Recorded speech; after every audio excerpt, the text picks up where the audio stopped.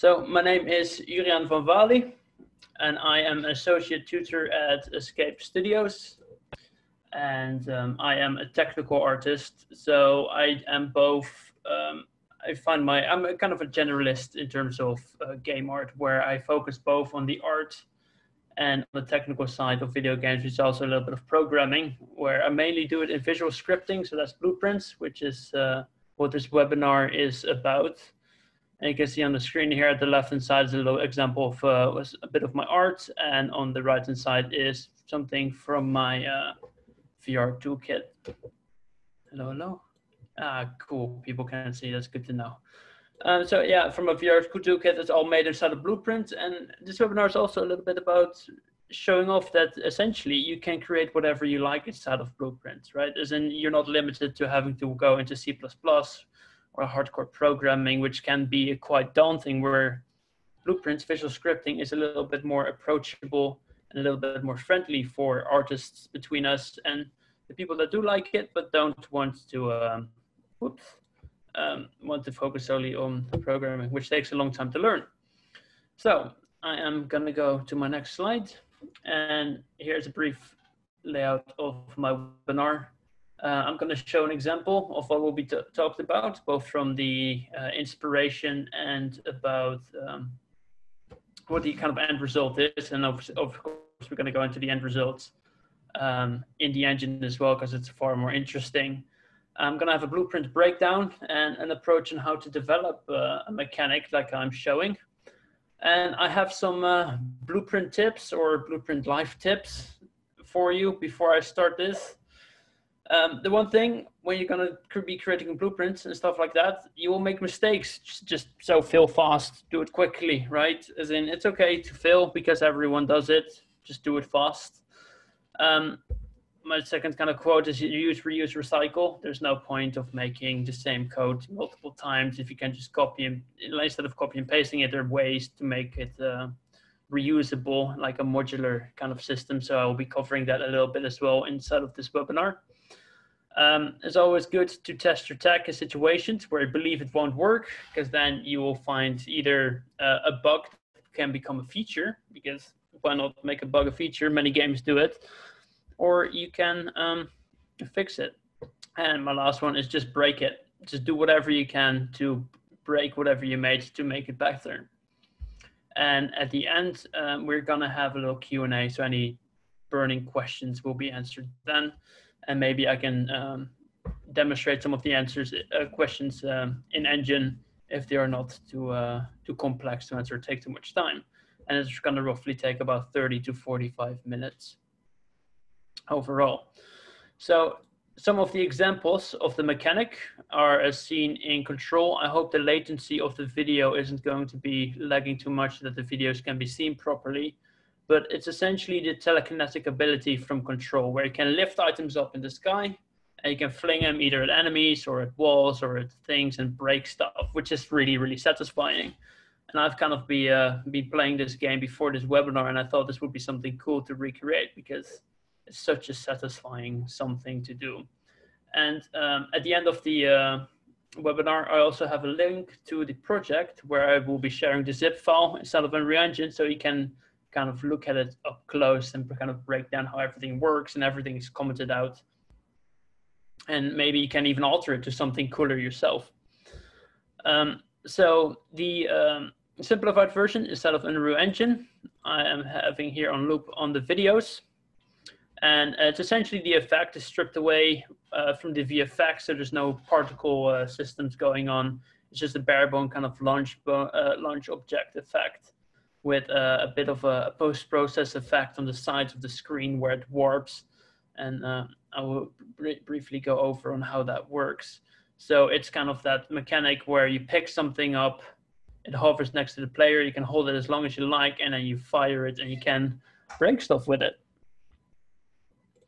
Right, so with blueprints in this webinar, you got always, whatever you do with blueprints or creating a mechanic, is you have to understand the problem that you are about to solve, right? You have to know kind of what you're trying to achieve.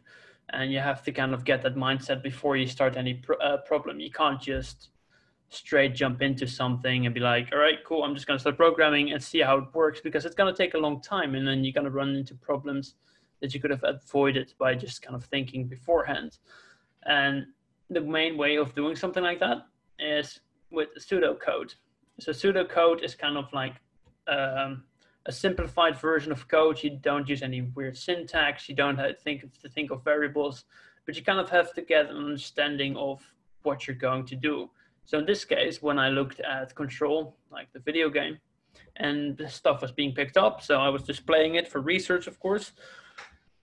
I first had to think, like, how does this work, right? As in pseudo terms, it was like you find an appropriate object to pick up, right? You kind of have to know where it is, and it has to go to somewhere where it hovers next to the player. So that's already 3 steps in the pseudocode. You first gotta find the object, you get the location where it initially was, you have to interpolate it to a specified location near the player, to hold it, and then you launch it. And in simplified terms, it can be kind of divided up in those 4 big steps. So I know that this mechanic, this problem, is going to have these 4 main steps on how it's going to behave.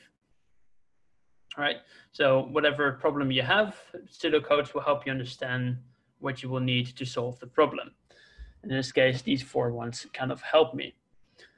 And always start as simple as possible. You know your own personal limitations best, so don't try and make a mechanic directly as complex as you can. You don't have to be the next Einstein to make a mechanic, but start as simple as possible. If you know that you can find an object and teleport it next to the player without it moving smoothly, start with that, right? As in, it first has to work, and then you can move towards something bigger. It's like kind of a small building blocks. And no need to do anything crazy. So after this webinar, if you're interested in blueprints, maybe try to do something very simple. Maybe move an object from one location to another, or make something teleport. And really start with the bare bones of it, right? And how I started this mechanic, what I did is I asked myself loads of questions, right? This is the thing where you're visually scripting. You always have to kind of keep asking yourself questions to kind of keep improving and find solutions to the problems. And usually by asking yourself loads of questions, you can also negate a lot of stuff where you're like, well, I wanted it to do something cool, but how necessary is it? Right? How complex does this actually need to be? So, and you can ask yourself questions like, what type of objects can actually be grabbed? Do they have to be a specific size? Do they have to be a specific shape, color? And when you ask those questions, you often tend to go towards a side that is a little bit more simplified, a little bit more easy, where you don't want to make it too complicated for yourself because it's easy to make.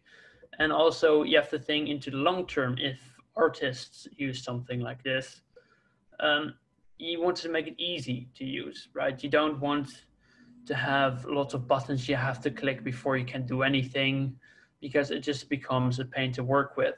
And a big thing about ease of artist access when creating things is to have to avoid others of having to use any code, because oftentimes people are kind of scared off a little bit by code.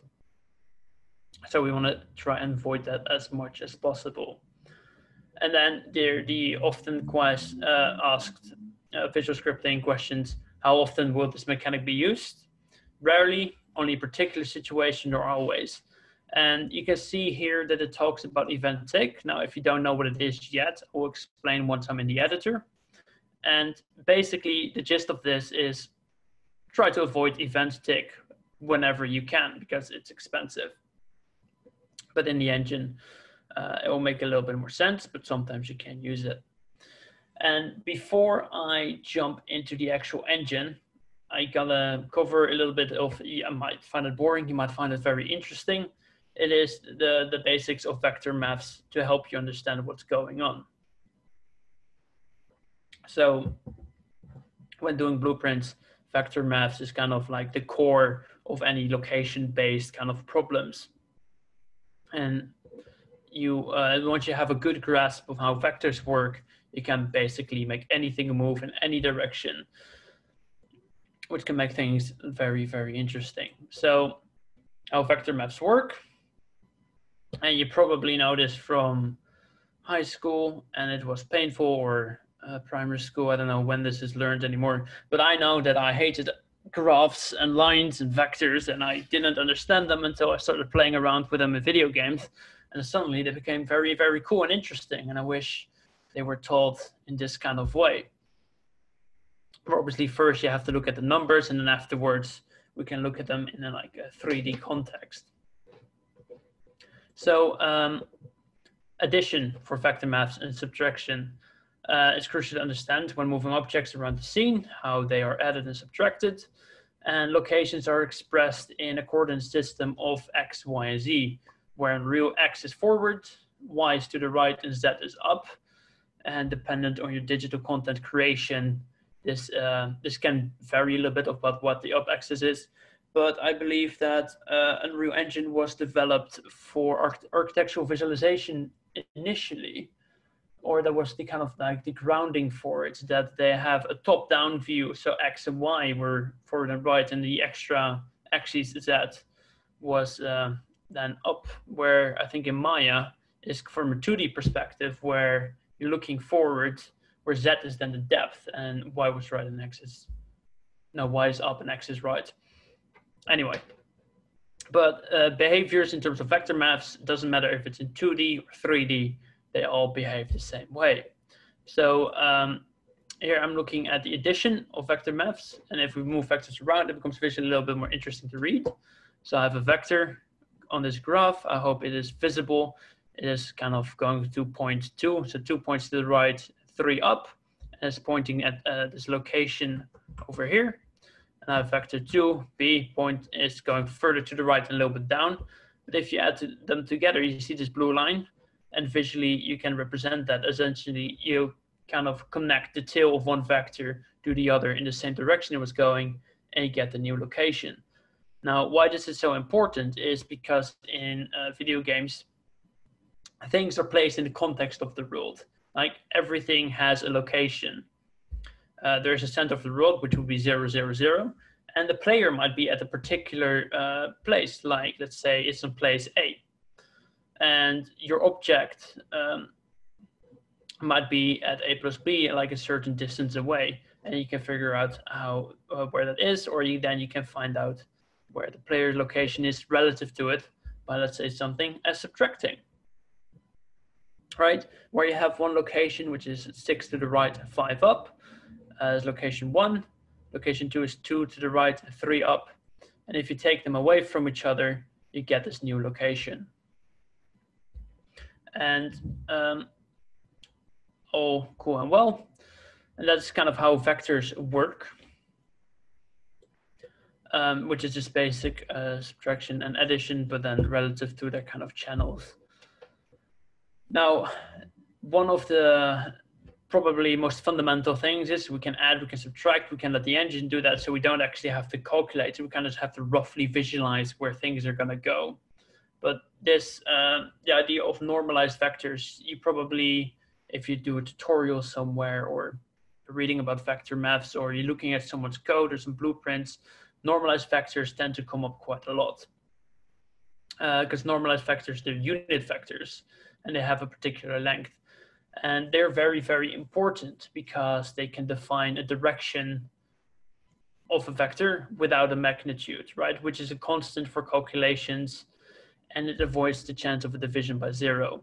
And the reason why this is so good, right? If we are wanting to say, like, say, this is where the player is looking, and we want to find directly the, where the player is looking, but then 100 units further, like let's say a meter in front of him. What we can do is we can take that normalized vector in the direction and then multiply it by 100. And there we go. And we have the exact location. Now, if we had a vector that was the length of 2 and you multiply it by 100, you suddenly have 200. And that is very unpredictable. I put some of the maps in here just because if you like to see it, you can see it. But then I personally, I'm quite interested in it, but it's like it can be quite overwhelming. Or we can look at it in a nice way of blueprints, where it's just a node that just says normalize, and it does all the maps for you, and you don't have to worry about it. All right, but if you actually wanted to by hand check some things and is this actually working? How do the numbers work? You can just type them in. These formulas you can find by researching online a little bit. Now, from a game perspective, this is what I was talking about earlier, right? The camera, so as in terms of concept of a line trace, the camera is where the player is looking or currently is an XYZ. So that's the actor location where the camera is. The red arrow, that's the forward vector of the player. That's where they're looking. It's a unit vector, so it doesn't have any magnitude. It's just simply saying a direction. And then what you can do, you can find that location, what I was talking about earlier, about where maybe you want the trace to end or you want to find this particular location. You find the actor location, you find the forward vector, you multiply the forward vector by the offset, so about, let's say 100 units, and you add that on top of the actor location, and you have this new location, right? Which then is all very well, and I will show you in the editor how that works as well. Kind of in a real-time perspective, and I will show you in the details tab kind of where you can find these numbers. Right, and the offset here in this case will be a float value, which in programming terms is just anything with a decimal place, like 1.2 or 100.5 or 200.235, and just etc. It's something that has a decimal place behind it. So you can move it like 1.5 centimeters, if you like. Right, now we're going to jump into the editor because otherwise you're going to just be looking at this slide for forever. And let's hope that everything works and that everyone can see everything, because here I have a working example of the mechanic where I have my character in my 3D scene. And I can look at these objects which are highlighted, which one I can pick up. And if I click one of my buttons, like left mouse click, it picks it up and it hovers next to me. I can carry it with me. If I want, I can shoot it away. And I can pick it up, I can shoot it through a window, or I can shoot it in a distance against one of these characters. And if I actually hit it, oh, there he goes. All right. All of these kind of interactions are all done using blueprints, as in there's no C++ needed or anything. And I also have a mechanic that it can actually find this object and finds a way towards the player. It doesn't always work as smooth as it likes, but there we go. It's not very clever, but it works. And you can also pick up canisters, throw them, and make them explode. And they all work with the same kind of core mechanic. And as an artist, it's very, very easy to use, because the only thing you need to do for this object to work is in the details panel, this object just has to be a physics object. So I can find any object that I like. If I want a cylinder to be used, I'm just going to click simulate physics. And now I can pick this item up. Oh, I missed it. There we go. And I can fire this object. And that is what I mean by artist access and easy usability. All right. So I'm going to jump into the blueprint, which is fairly large. And there's quite a bit of information in it. And from a first perspective, it doesn't look too big, but all of these functions kind of for readability are nested on the side. And once you have the project yourself, you will be able to kind of go through them and look how everything works. But I'm going to start here with the event tick, which is the infamous one that I was talking about. And this is the one that you usually want to avoid. Because what event tick essentially is something that gets called every frame of the game, where we all know that games run in FPS, or like 30 FPS or 60 FPS. So that means that all of this code is run. Let's say if your game runs at 60 FPS, this is executed about 60 times per second, which is a lot. And usually you want to try and avoid this. So if there are different ways of doing this, then I would suggest to. All right, now a little bit about how this mechanic works. I was talking about the line trace earlier. And there's a good node for this inside of Unreal Engine called capture trace, or you can also use a line trace by channel. And a visual representation for this would be for one frame. I'm going to change it. And you can see here that from the camera, it is finding that location and shooting it in a direction. Right, if I look at an object, you can see here that this is why the object is being highlighted or targeted, because of this line trace. It finds that object. And here it kind of breaks the result. It finds the actor that was hit, and it's going to search for actors that are from a particular type. And it's going to store that. And it's going to run a few more tests. Essentially going to store whatever one is closer to it, right? Because it is a possibility that you're looking at multiple things. Now, you might notice that if I'm looking at the ground here, it is still highlighting the object at the right, which is close by. Because what I wanted is that, let's say you're running around and you want the player to pick something up in a stressful situation, to attack a player. Right? You don't want to have the player to look particularly at that specific object, but maybe close to it. And that's me asking myself questions like, do I want to make it a little bit easier for the player to pick these items up? Or do they need a bit of a guide? Do they need to have a bit of a leeway? And the best solution, or the easiest solution that I came up for this, was to do a secondary check. If nothing is directly hit, then what is going to happen is it spawns a circle on the floor and it's going to find anything that is nearby it, right? And you can see that it's checking. You see these little red dots, and they're essentially checking. If I go out of my, it's basically going to find whichever dot here is the closest by.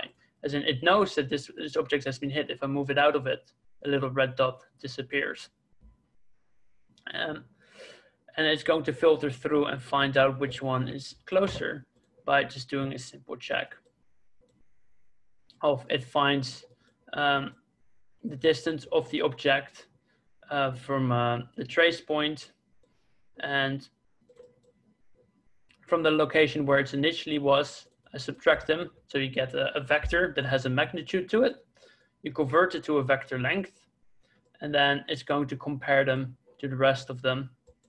So it's going to do that for each of the objects that is grabbed. And it's going to store them. And whichever is closest, that's going to be the last one left. And that's the one that it picks up. So if I have my trace there in the middle, the one that is closer is going to be picked up. And that's the one that you can fire. So line traces is usually a technique that's very often used behind the scenes to try and figure out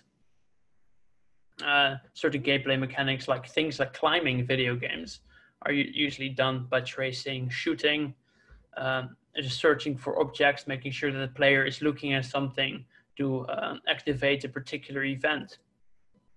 It's all done using traces. They are sometimes quite expensive because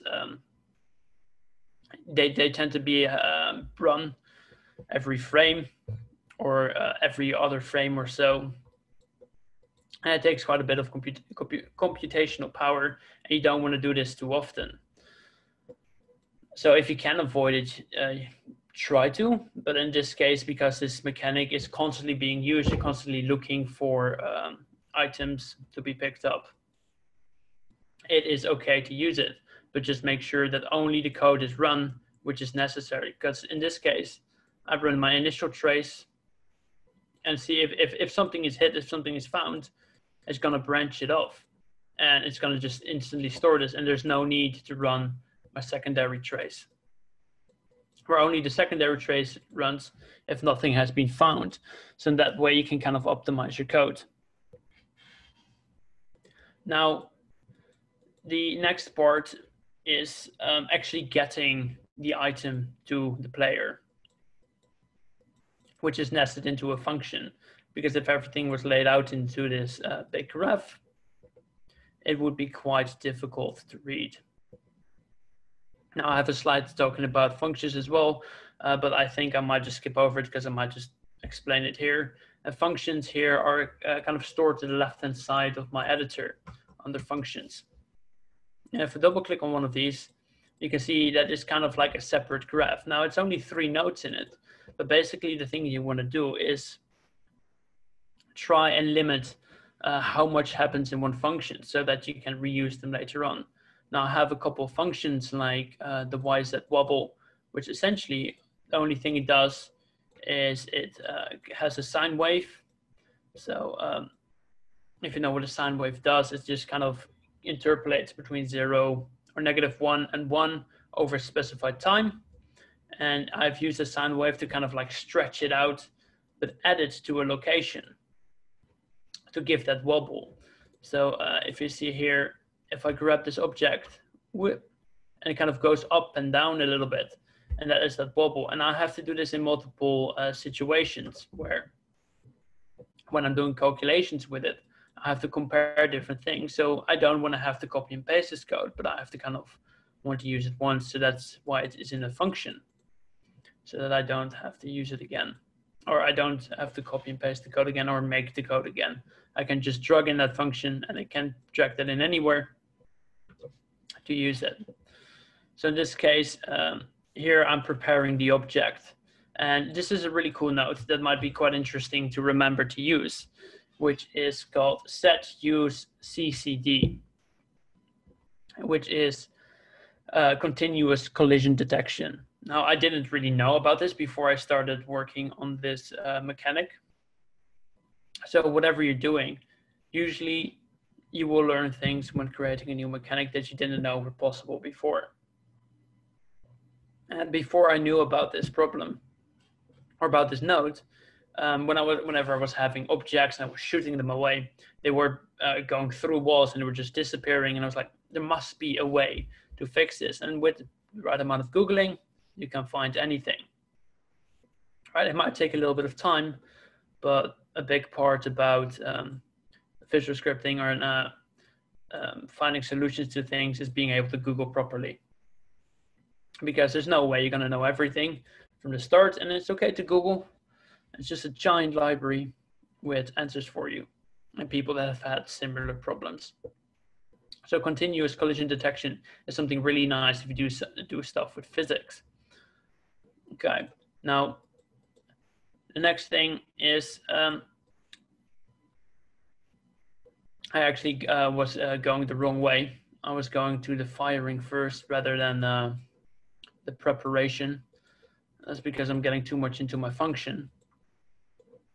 But the start here, this is the extra start. What it does, it checks if an item has been grabbed. If not, what we're going to do is we're going to find the nearest physics component and check if it's valid or not. This is always good to do because you don't want your code to run when you can't actually make it run. So we're going to check the nearest physics component if it's valid, and this node can just be spawned for anything if you want to check it. So let's say if I want to check if this works, I can just drag from that variable and type is valid, and I spawn this, and then make sure that the code only runs when this is the case. All right, and then I just store some variables. I say like, yes, the item is grabbed. It's the first time it's grabbed, and I'm running a timer by function name. Now this is one way around using event tick, because I could use this always behind event tick, right? I could maybe branch it off and say only let this code run whenever I need it to with a branch, but then everything gets nested in here. Let's say I do something wrong and the code is run when it doesn't need to be. A way around it is using functions by name, so timer by function name, where I'm running this still every frame, but only when I want to. So only when an item is grabbed, this is run. And it's connected to a handle. And this handle is going to say, I'm going to let this timer keep running, or I'm going to stop it from running. Then I can essentially clear all the physics of this object. I'm going to disable the gravity, and I'm going to spawn my reticle. So that's a little thing that you see moving in the background. And I make sure that's hidden from the start. All right. Now, the important thing is this function. All of the code here is just setting everything up. Now here, this is a very long function name. called update launch object location, where you can directly call functions inside of the editor rather than have to drag them in. This directly calls it here from the side, because it doesn't have to be visually directly connected to it for it to work, but it can also function just indirectly. And what I've done here is build a little timer using the rule delta seconds, which is the time that has elapsed for the last frame. And if you keep adding them on top of each other, it will work essentially as a timer in seconds. And then what it's going to do is it's going to do two things. Over here, so once you have your hands on the little project yourself, you can take a look at this in more depth and kind of look at the maths behind it. But essentially all it's doing is the same kind of vector maps that I was doing before, right? I have an initial location where the object was. I have a location where I wanted to go to. And what I'm going to do, I can turn that into a direction it has to move towards. I have a distance that it has to move towards and multiply that based on a timer or an alpha, where if the timer has been running for 0 seconds, it's going to stay where it was. And when it's run for 1 second, it's going to be at the location where it needs to be. And it's just going to lerp those two locations. So the initial location is where it was, and a lerp is just a blend between 0, 1, where if it's 0, it's going to use A, where if it's 1, it's going to use B. It's going to store that, and here's the wobble that I've talked about earlier. It's going to add that to it, and it's going to move the actor towards it. Now I do a very similar thing here. Now the difference about it is this here moves it. So the first part was it moves it up, where if I can actually slow this down, I think. Let me quickly check. I can do this over here. And set launch object. Where was it? And this is the thing. Sometimes you have to, under launch, health time, to find references where it's first going to set it. Oh, and I'm getting lost in my own code, and this is why another reason why you have to keep things clean. But essentially, the first part was where you lift it up, where it goes up in the sky a little bit. And the second part of the mechanic is where it moves towards the player. And I've broken that up in, what's that? I've broken it up in two parts, where this does the maths for moving it up, and this does the maths for moving it towards the player. Because if you do it all in one go, it might get too confusing, where you could see me getting lost a little bit already, because it's been a little while since I've looked at the code. But it's all using that same vector maps. Now, once it updates the location, there's something else that's cool that I wanted to show. Was figuring out where the object is going to hit. So this is the predictive location that it was done using the reticle. Right? You can see it being at a particular location. And if you move your camera around, you can see it moving. And this is where the item is going to go. Now, I thought for a little bit about maybe of how figuring out where, how I'm going to display to the player where this item is going to go, because you can make a straight line and do an approximation, but sometimes if let's say you're doing this in a gameplay, you're under high stress, you kind of really want to know where this object is going to go. So I was thinking about this as in, what is the best way to try and figure this out? And because I knew that I was going to fire my object using the physics inside of Unreal Engine. And I knew that I wanted to fire it in a particular direction with a particular strength. I was like, maybe there is a way for me to kind of like predict where it's going to go. So set physics linear velocity is the one that takes care of actually firing it and setting the velocity. So I've already figured out how strong it's going to be. I just want to have like a prediction before I actually fire it. And that can be done by using the predict projectile path by object type. And if I visualize that, then if I grab this, you can see those little spheres that are essentially telling me where this object is roughly going to go. And because I have set the velocity to a particular setting, and because I'm using the exact same variables or the exact same data for both of them, it's going to give me a almost perfect display of where this is going to go. And all I'm going to do is at the end break this trace and find the impact point and set the reticle to that location. And here you can see that at the end of this trace, you can see where this is going to go. And you can fire it. And there are a few other things in here, as in we have things like debugging. That was something that I wanted to talk about, which is very important for creating your visual scripts. Where debugging is essentially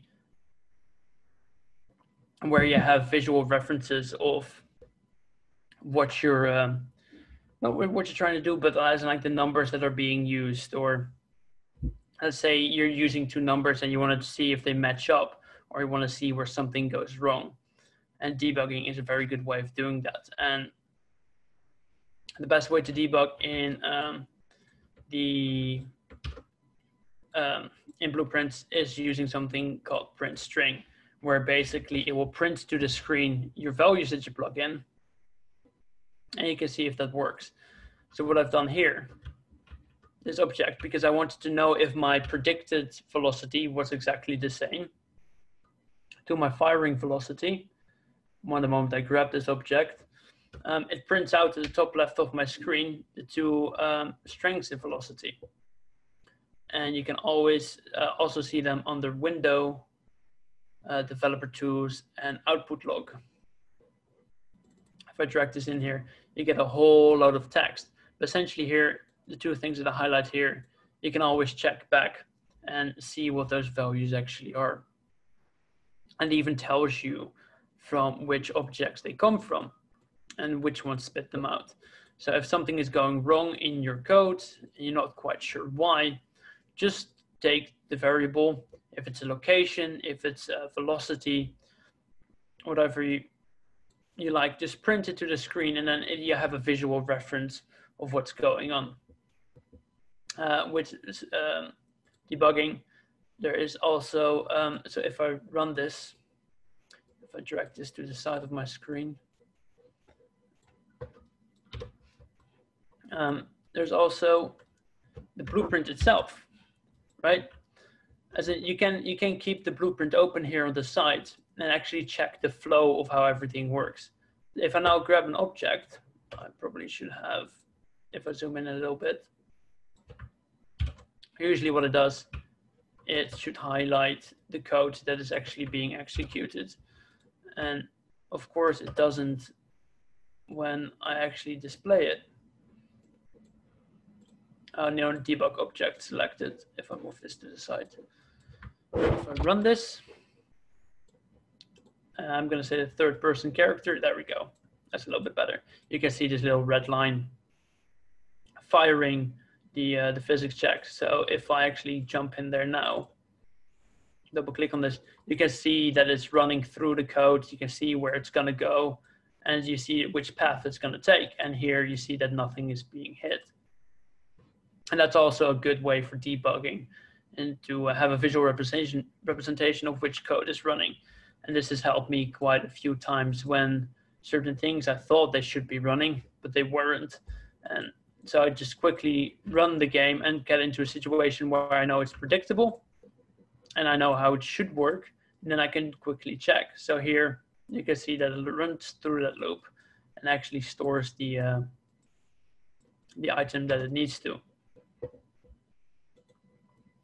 I know we're a little bit short on time, as in it's a lot to cover in one go. But one more thing that I really wanted to show, and which is really fundamental to blueprints, is blueprint interfaces, which is kind of like an emailing system between blueprints, where you can send data from one to another. Because you might wonder, well, I know that this character sends a message to, this is not doing using blueprint interfaces, just custom event, but there are two ways essentially. There are custom events using a cost2 and a blueprint interface mode, where cost2 is directly referencing one particular object. So you can see here cost2 velocity tracker, and that works only with one object, and it can fire an event. But a more elegant way is using a blueprint interface, right? Where essentially this is an emailing system. So if I type in here, let's say fire, and as long as my object that has this blueprint interface connected to it can receive this message, I can send it whenever I like. So what I can do is in here, let's say under the class settings, it has an interface for launch objects. And it's very, very simple to set up. And I type in here fire, event fire from the blueprint interface. And I just print to the screen hello for debugging to check if it works. For my third person character, what I can do now, rather than running this code, I press Alt click to disconnect it. I can type in fire as a message and select that. I turned context sensitive off, and the object I'm going to send it to is my nearest physics actor. And then when I run this code and fire that, it will now print hello on the screen. And blueprint interfaces are then a very quick way where you can send a message to any blueprint that has this emailing system connected to it. And the way you create is just simply by right-clicking, going to blueprints and blueprint interface. And I think that's one of the things I struggled the most with when I initially was creating blueprints. And how do I actually get these two together? And that's just using blueprint interfaces. Also, in the future, the more you start playing around with it, cost2 nodes are very, very inefficient because they get a reference to the whole object and they have to have all of the data before you can do anything. So blueprint interfaces are the way to go. Cost2 nodes are also hard object references. So if you start making a game and you're interested in it, using blueprints, better off using blueprint interfaces, because hard references, every time, let's say, this actor is loaded, it is forced to load everything else that is a hard reference. So it's like this velocity tracker. Let's say I have 1,000 of them in the scene. The moment I load the player, I have to also load all of these 1,000 velocity trackers. And that can take a long time, and you don't want the player to wait for 20 minutes before they can actually go in their game, where it's much easier if you use a blueprint interface. It would step-by-step load them and only load them when they're necessary, which can help your game significantly. And I know that sometimes I go on a little bit of a tangent, so I'm just going to check if I've covered things. I've covered functions, I've covered blueprint interfaces. Oh, yeah, and here, of course, because we're already on 45 minutes, it goes so quickly. The things that I haven't covered but are inside of the scene are destructible meshes using an Apex destruction plugin, post-process materials, material creation for now, depth faith, particle systems, a transfer tool plugin, game modes, and the input for the player. But what you can do, I will give the files and you can go through it and kind of like break it down little bit by little bit on how it actually works. Or in the last kind of 15 minutes, you can ask a question about it and I will try and answer about how that works. And does anyone have any questions for me to answer, or is everyone a little bit overwhelmed, too much information? And that is fine too, and just want to kind of like take their time and look at the project at the side. Let's see. And if there are no questions, that is completely fine. And then in the meantime, I am going to be looking for my link where you can get a hold of this project, which is zip file, and just make sure that you have Unreal Engine 4.25 installed, and you should be able to use this. So I'm going to create a link, get shareable link, copy, and I'm going to paste that in the chat for everyone to use. So that is on Google Drive. And if there are no questions, I'm just gonna hang around here, then that will be kind of the end of the webinar. Oh, and here are also some links. I might as well share the slides as well. Don't see the links to all panelists. Let's say to all panelists and then attendees. Thank you for telling me, Max. Here you go. You should be able to see the link now. Get shareable link. I'm also going to send you a link to the presentation itself, because then you can have, if you're interested in it, you can have a look at kind of like the things that work behind it, like apex destruction, vector maps, soft and hard object references, which is quite intense to watch, and breakdowns of like what blueprints interfaces are. And this is probably one of my favorite ones, is a YouTube channel by Matthew Wedstein called WTF Is, where you can find most things in blueprints, where he will explain how it functions. So anything that you come across into my mechanics, you might be able to, hey, what does this node actually do? Give it a quick Google. Probably this guy will show up and he will explain how it works. And your file structure is a little bit cleaner than mine, and you will be able to find the maps under this main folder, and the blueprint of the player can actually be found on the third-person BP. Blueprint in a third-person character. Blueprint here, you can open and see how that works. The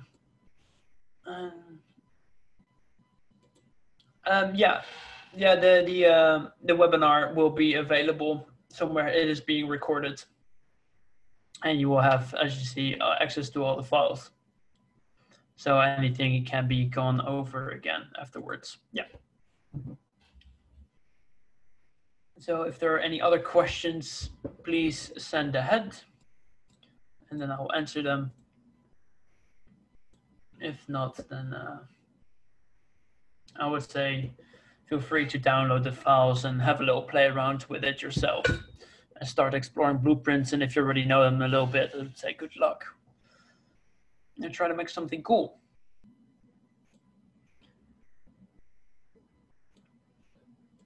The recording will be available in a couple of weeks' time on our eHub. And there you go.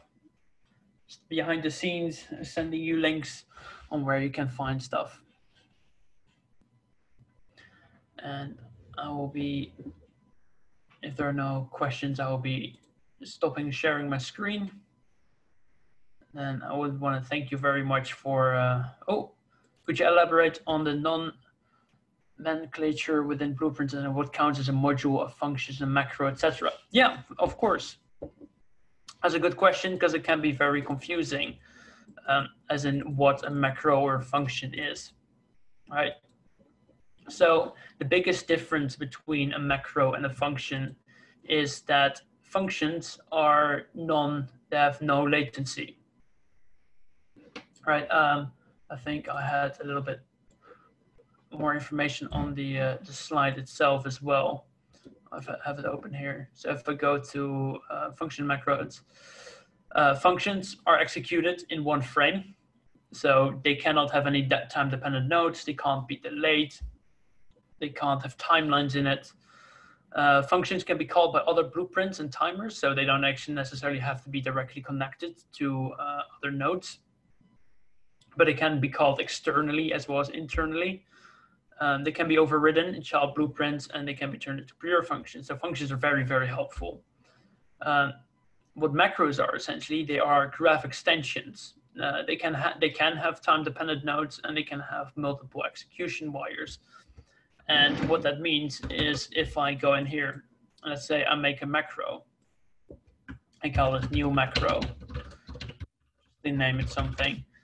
I can have multiple execution pins. Ooh. And I can run different kinds of code whenever I like. So if you have different contexts or different things that happen, but you need to use this one macro in one go, you can have different inputs. And the moment you have that in your graph, like a new macro, you can fire them independently. And this is just kind of a block of code that can be reused. As kind of like modular code that can have time dependencies. Functions do not have time dependencies, and those are kind of like the main difference. So I would almost always go for a function as well, because it can be turned into a pure function. But if you have to have a little bit more flow control and more choices, macros are pretty good. What you can also do is in the graph, this is really cool. Instead of Unreal, let's say you've been working on it and you have too much code going on in one go. What I've done with the base code from this blueprint, you can actually collapse a graph. And you can nest events in there as well. Now the thing is with functions, functions are essentially an event, but in macros you can't call events, because if I type in here event, and I can't find anything in here, and it can't be called in there. But if you want to purely use it for collapsing information, what you can do is you can just select a bunch of code.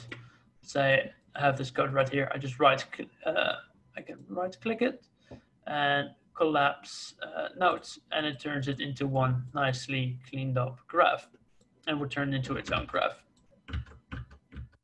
Now, if I try to turn this into a function, like let's say I select this part here as a function. If I collapse the function, it won't work because it's time dependent. Cool. Another question, say, from Max, I'm a newcomer to Unreal, so forgive me if this is a dumb question. There are no dumb questions though, no possible. And it's to optimize performance. Do you disable physics of an object while it's being held by the player? Or is this Unreal Physics Engine optimized enough for it to not matter? So in this case, I turned off, I think I did turn off the physics the moment it's being grabbed. Let me just double check. So enable gravity. I think in this case, I didn't turn the physics off because I was finding some odd behaviors with it the moment I fired it from turning physics on and off. Things weren't going right. But the moment objects, what you could do to optimize this, it's actually a very good question, because physics can be quite expensive, especially if you have a lot of stuff in a scene at once. So if you want to take this a step further, these objects are currently just physics objects. But what you could do is you could check for their velocity. If it's below a certain speed, you can actually turn physics off yourself. That's quite easily done. So under event tick, what I could do is get velocity. If I get the vector length, and if this is, let's say, below or equal to a certain threshold, let's say 100, what I can do is I can do a do once, and I can turn set physics enabled. Ooh. No, not physics enabled. Set simulate physics. physics for the static mesh to off. And that will automatically turn it off for you. So actually, to answer the question in a bit more depth, the Unreal isn't optimized to the point that physics actors automatically stop calculating. You will have to specifically tell them to stop calculating, because it's going to assume that if you say that this is object is physics stimming, that it will continue to do so, because it doesn't want to turn it off before it's important. And that's the same with continuous collision detection, which is a very expensive way of using your physics actor. You also want to turn this off after you've stopped using this object if it's going below a certain speed. And you will have to make those optimizations yourself.